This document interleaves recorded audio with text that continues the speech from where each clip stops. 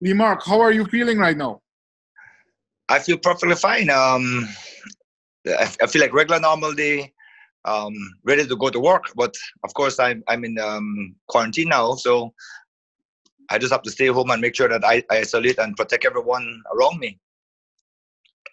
Okay, so explain to me, if you feel normal, how did you know you have COVID? Well, I had minor symptoms a little bit over a week ago. Um, Namely, last week Sunday when I was at home, I was doing a little barbecue. I got started getting some watery eyes, a little runny nose. So usually when you have smoke, it tends to give you these symptoms right there. So I never paid no attention. But when I got up Monday morning, I felt a little bit of sore throat, and the watery eyes continue. So I told my wife, I said, you know what, I need to isolate right away, just as a precaution. I called the doctor, and he recommended that I get a test just out of the precaution. And I got my test on Wednesday afternoon. Saturday evening into the night, I got my results. And it's what everybody dread, you're positive. So they have recommended that I continue to stay in quarantine and isolated, and to make sure that I take my vitamins, and whatever symptoms I have, I could call in. Mark, how did you catch COVID-19? I guess I wasn't that as diligent as I should have been.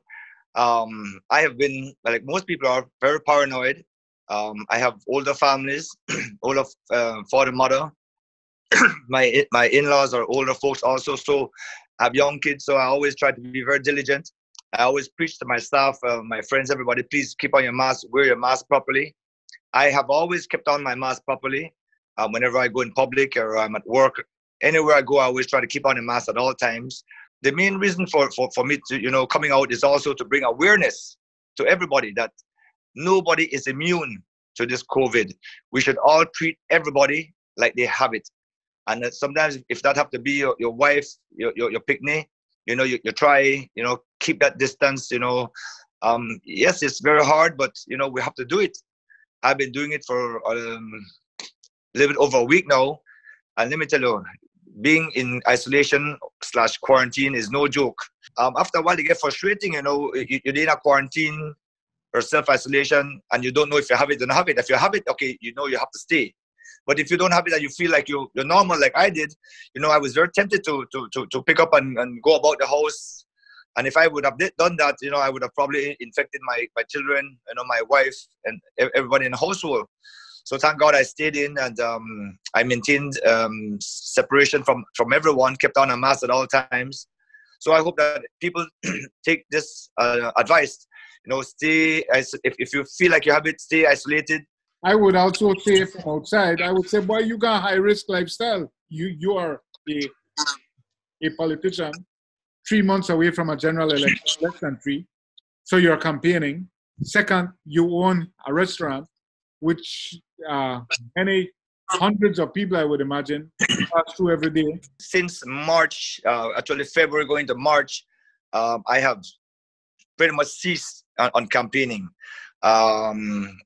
Because of the safety, because right now in this epidemic time, nobody really wants to want to go campaign, because they're either afraid for you or you're afraid for them. In terms of the business, I have always maintained to my staff that they need to keep on their mask properly. Sometimes I even need to threaten. I tell them, everybody, if you can't keep on your mask properly, you need to find another job. I've checked with the restaurant and with my managers, and to make sure that everybody, is in good health and good standing. So if you have any type of symptoms, let us know.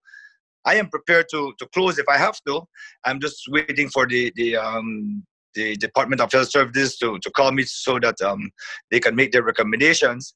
We have to do the responsible thing at all times. I hear you with a little cough.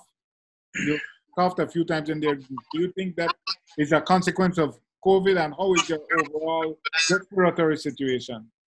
Well, not really. What happened is I'm a little bit dry right now because I just had my cigarette, my morning coffee. And you it usually have COVID, drives me you're up. still smoking. I try to keep chance, and I need to stop. You're not the first person to tell me, but as I have to stop.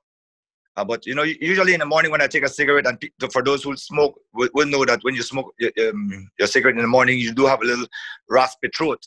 But Okay. I have literally no symptoms at all, literally. What are the possible ways? We know that washing hands is a huge issue. We know that cell phones are a huge issue. Where did you slip down? I mean, it's all up in the air. I really cannot pinpoint to say what it was, but about 2 weeks ago, I had a situation in front of my business establishment where there was a minor offender bender, and of course, it included one of my staff and one well, not a customer, but he came to pick up somebody, and I told him, well, you need to call insurance. I passed my phone over to this individual, my friend, and I think I cannot confirm that, but I passed my phone over to him, and he gave the insurance agent the information, and I did not sanitize my phone afterwards. And is that, and do you know if that person has COVID-19? You know, it could happen to anybody. I'm telling you, anybody. Even how preventative, how cautious I am, I still got it. So I just want to make sure that everyone knows, you know, please wear your mask, social distance, keep your hands sanitized, treat everybody like they have it, you know, and protect yourself at all times.